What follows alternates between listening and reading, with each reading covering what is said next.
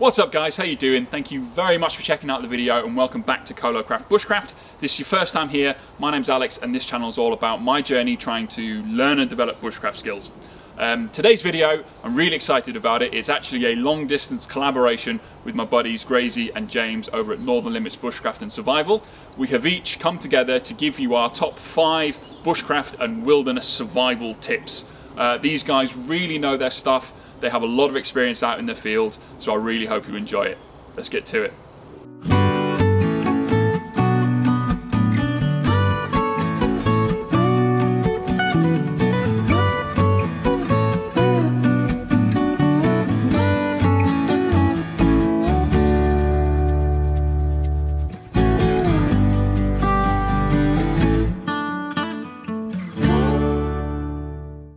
Alright guys, so here are my 5 top bushcraft tips. Number 1 is to define what bushcraft actually means to you. There are 101 ways of doing everything that bushcrafters do. You don't have to be a bushcraft purist and do things the way that, you know, the likes of Ray Mears and guys like that do it. Find what works for you and stick with that. You know, your skills will build as you do more and more of this stuff. So if to start with, you know, you're not 100% confident getting a fire going just from using sparks, take a lighter. It doesn't make any difference. Do some research, read some books, watch some instructional videos, you know, go on a course, whatever it might be, but find out what bushcraft means to you. Define how you want to do it. You know, you could go down the tactical route, you could go down the purist route, you could do a cross between the two. It really doesn't matter. It's all about what works for you. So tip number 1, define your version of bushcraft. Tip number 2 is to plan your trips ahead of time. Okay, get out a map, plan your route, think about the gear that you're going to be taking. Do you know for a fact that it all works? Lay it out on the floor in front of you. If you're taking a tent for your shelter, have you set it up before? Do you know that you can do it quickly and efficiently? If you're planning to make a shelter when you're out there, are you certain that the place that you're going has the resources for you to be able to do it? Think about things like food. How much food are you going to need? Where's your water source? Are you having to take water with you? Or if you're getting it when you're out there, how are you going to clean it? How are you going to filter it to make certain that it's safe to drink? Think about the weather. Look at the weather forecast. What's the weather supposed to be doing? Do you have the appropriate clothing so that you're not going to get stuck? And really, really importantly, tell somebody else what your plan is. Tell somebody where you're going to be, how long it should take, so that if, God forbid, something does go wrong, there is somebody else out there who's expecting you and who will alert the authorities if you don't come back when you're supposed to. Tip number 3, if you don't know how to already, get a compass and learn how to use it. Don't rely on mobile phones or satellite navigation, because where you're going, you may not have a signal and you may come unstuck. Compass, really simple tool, really great to use. Get a compass, learn how to use it. Tip number 4, get yourself a decent bushcraft knife. Keep it sharp, keep it clean. There isn't much out in the wild that you can't do with a good knife. They don't have to cost the earth.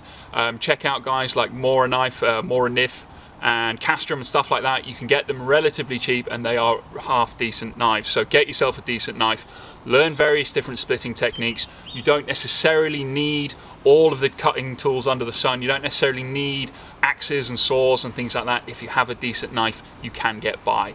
Keep it sharp, keep it clean, keep it dry, and it will save your life more than once.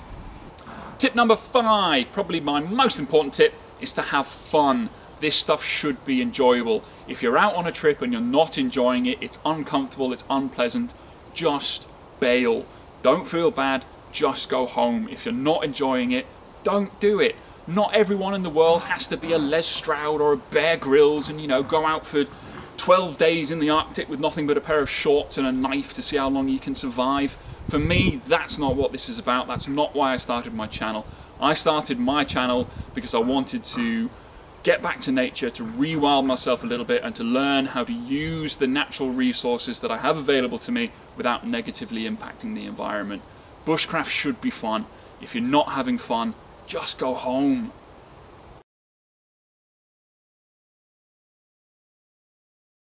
I'm James from Limits Bushcraft and Survival, and I'm going to take you through my 5 top tips for being in the wilderness. Now these are learnt from my own experience or experience of others or what I've researched, but mostly through my own experience. So tip number 1, always carry a backup way of starting fire. Don't rely on one method of starting fire, always carry a backup, whether it be a ferrocerium rod or something like a lighter. And also think about backup tinder as well. So in the winter I will carry a fatwood stick, which I will shave down to help me start fire, or I will take cotton wool buds that have saturated in petroleum jelly, because they take a spark like that. So always have a backup method if your first method doesn't work. Secondly, tip number 2, think about preparing your fire or firewood before sundown. Collect all your tinder and all your fuel logs together and have it all laid out before it gets dark. Myself, I made this mistake once where I tried to get a fire going during the dark and I was quite prone to injuring myself. Luckily I didn't, but I could have easily injured myself. So try and get the fire going before it gets dark. Obviously you have to prioritise shelter first, but then do your fire. But think about this early. Tip number 3, carry equipment that either has multiple uses or lose unnecessary equipment. So what I mean by that is when you're in the wild, you don't really want to be having a lot of unnecessary equipment on your back. So that's why some people will think about multiple uses for that piece of equipment. It's just extra weight, and the space in your rucksack could be used for other things, such as extra food. So lay out all your kit at home, like I do sometimes, and I think about how I'm going to be using that kit when I'm out in the wilderness. And if it's something that I'm definitely not going to use, I won't bring it. I'll use that space for extra food or extra water. Kits such as first aid kit might not be used, but that's safety equipment, so always carry safety equipment with you. That's a definite must. Okay, tip number 4, research blade safety such as axes, knives and saws, okay, to prevent any unnecessary injury. That's a must. You don't really want to be cutting yourself, even minor or bad, out in the wilderness, because then you're prone to infection. And it could be an early trip out of the woods for you. Okay, tip number 5, always think about water when you're going out, whether it be a water source or how you're going to make it safe to drink. So firstly, your water source. I always try and go somewhere that's a fast flowing water source because there's less pollutants in the water, and I know it's a little bit safer to drink. And making water safe to drink could be either a water filter that you can get online or in outdoor stores, or you could boil the water in your billy can or a metal water bottle. Make sure it's onto a roll and boil before it's safe to drink. So those are my 5 top tips for being in the wilderness. Thank you very much, Alex. My name's Grayzy and I'm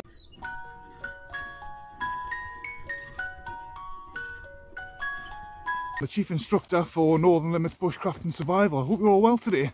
I've been very kindly asked by Alex to collaborate with him to give a bushcraft instructor's top 5 tips and tricks for the beginner bushcrafter. Let's get to it then, shall we? So, tip number 1, bushcraft doesn't have to be expensive. What you need to think about is what you actually want to be able to achieve, what skills you want to look for, and what kit you may need. You may want to consider buying something smaller and then start building your kit up as the more experience that you get. If you start off with a lot of expensive things and then you don't necessarily enjoy it, or it's not a path that you want to take with you, then you've not spent loads of money on it. If you want to go down the traditional route, some of it can be expensive because it's a lot leather. If you like yourself, I'll go down the tactical route. What I do is I buy it, I trial it, and then if I like it, I'll keep it and then work on it and then build my kit up. When I first started out, I only started out with a few little bits and bobs, and then I've then built me kit up as my experience has grown. Don't go out and buy loads of expensive gear just because you may have seen it on YouTube, Instagram, whatever social media platform might have been, or somebody in real life. You don't want to have all the gear but have no idea, because you'll then start giving out the perception that you actually know what you're doing. People may start turning to you then, and then if they ask you, you'll have to then turn around and look a bit of a fool and say, I don't actually know. Start small, get big. So, moving on to tip number 2. Be prepared. Safety equipment is the most paramount equipment that you will ever take with you. First aid kit, maybe a wet warm kit as well. If you're going to go out on up the hills, go out in the wild, and you don't have the correct equipment, you are going to go man down. Are you going to wear thermal kit in the summer? Unlikely, because you'll get hyperthermia, meaning that your body core temperature is going to go above 37.5 degrees Celsius. Are you going to be wearing summer kit when it's wet and it's cold? No, you're not, because you'll suffer from hypothermia, which means when your body core temperature goes below 37.5 degrees Celsius. Don't take any kit that is unnecessary. It's going to be dead weight. If you don't use it, don't bring it. What I do is the day before I always lay my kit out on the ground. I will then check it over. If I know I'm going to use it, I'll pack it. If not, it goes away. I also try to think of multi-purposing as well. Can my kit be used for more than one thing? My knife, for example, is part of my 10 C's of survivability. It's the most important thing that I will have, because I can make friction fire with it, I can cut, I can process game for food. I also can use it to cut down and make things. Tip number 3. Look after your kit. Your kit will look after you. Not that pigeon though. Your knife, keep it dry, keep it sharp. A blunt knife is a lot more dangerous than a sharp knife. If you tear some of your clothing, in your 10 C's of survivability, you've got your cotton seal needle and you'll have some thread as well. Sew it up. If your tarp or a tent or your poncho becomes damaged, you've got tape in there to make temporary repairs. What more can you ask for? And then repair it properly when you get home. If you damage your kit while you're out on the ground, keep it with you. Tip number 4. Know your own limitations. You wouldn't go and run a marathon without any training, would you? For a marathon runner, they would start with small distances and then would then build up on it until they got the 26.2 mile. And it's exactly the same with both bushcraft and survival. You have to be able to go out and learn the different skills and methods that's needed to be able to go and survive comfortably out in the wild.